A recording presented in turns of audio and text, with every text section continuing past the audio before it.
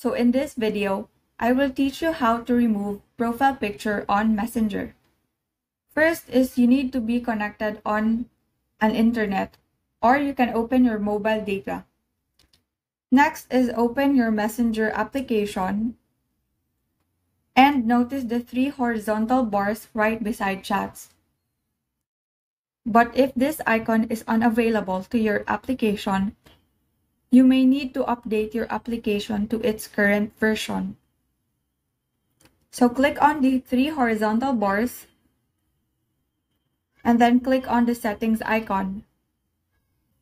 Now you can see your current profile picture and tap on it.